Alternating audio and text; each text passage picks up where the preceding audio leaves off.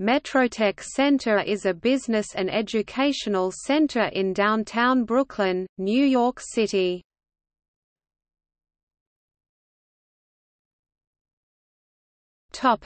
Location. MetroTech Center lies between Flatbush Avenue Extension and J Street, north of the Fulton Street Mall and south of Tillery Street, close to Brooklyn's Civic Center, Borough Hall and the Courts, and Brooklyn Heights. The center is above the J Street, MetroTech New York City subway station, served by the A, C, F, N, R, and W trains. It is the nation's largest urban academic industrial research park.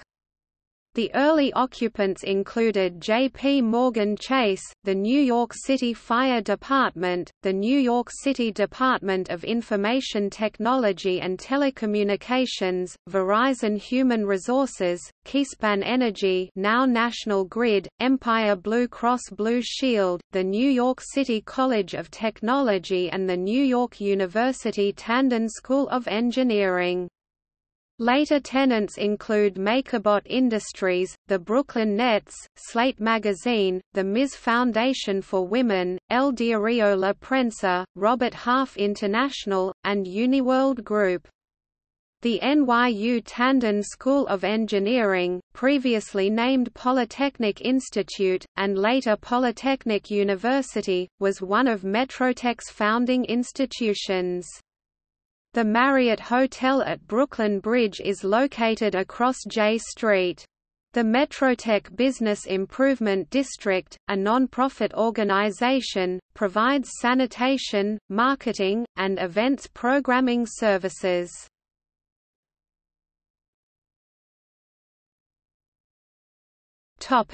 History. The 1980s and 1990s were a period of major large-scale development activity and renewal in downtown Brooklyn. The MetroTech Center office complex was at the center of this revitalization and within walking distance of several other major development projects including Pierpont Plaza, the Marriott at the Brooklyn Bridge, Atlantic Terminal Mall, and Renaissance Plaza. MetroTech was controversial when it was created because it involved the demolition of over 100 homes and 50 businesses, as part of an effort to resuscitate downtown Brooklyn in the 1970s. George Bugliarello, a professor at Polytechnic Institute located in the area, had advanced an idea to create a center for research and development along the lines of the development then starting in Silicon Valley in California. About a decade later, the American Institute of Aeronautics and Astronautics, like several other scientific and engineering organizations, was looking for suitable locations for expansion in Manhattan but could not find any place that met their needs and budget. When the AIAA chose to relocate to Washington, D.C. due to lack of suitable space in New York, Bugliarello, who had by then become the president of Polytechnic, decided to try again to put his idea of a technology-centered development in Brooklyn into action.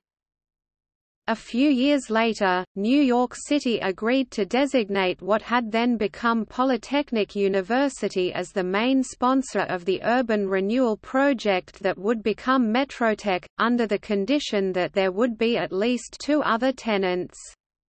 The city and Polytechnic chose Forest City Enterprises as the project's main developer based on its years of experience, commitment to stay in the area, and financial capacity. Forest City's co-founder Bruce Ratner and Brooklyn Borough President Howard Golden put together a public-private partnership and quickly redefined the MetroTech vision from a research and development park to a campus-centered back-office complex. As Forest City negotiated with Morgan Stanley, two other major corporate players were being wooed for the site, the Securities Industry Automation Corporation (SIAC) and Brooklyn Union Gas. The key to SIAC's decision to move to MetroTech was that the site was on a separate power grid from Manhattan's, which meant their operations would be safe if Manhattan experienced a power failure, as had happened in the New York City blackout of 1977. The move that sealed the decision to build the MetroTech vision begun by Bugliarello was convincing Chase Manhattan Bank to relocate its back-office operations there.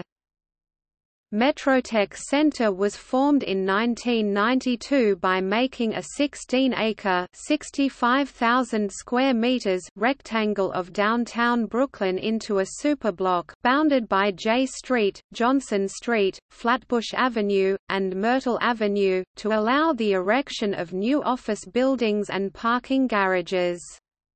Dozens of older buildings had to be demolished in order to clear this space for the construction of the new center. The entire area was designated a pedestrian zone, and, as a consequence, the north ends of Lawrence and Duffield Streets were closed to automobile traffic. From 2000 to 2016, the MetroTech complex generated more than $1 billion in new investment, representing more than 5 million square feet of new space. In 2017, New York University announced that it would invest over $500 million in its Brooklyn campus that mainly includes the NYU Tandon School of Engineering and Center for Urban Science and Progress.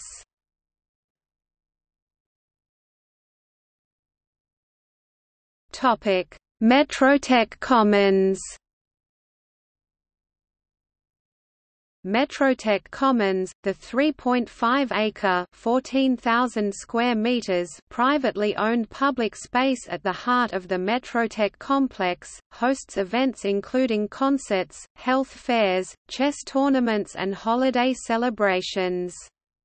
Bounded by Lawrence and Duffield Streets, the square is frequently adorned by modern art exhibits. Two pieces called Alligator and Visionary are part of the Commons' permanent public art collection by the well-known sculptor Tom Ottenus.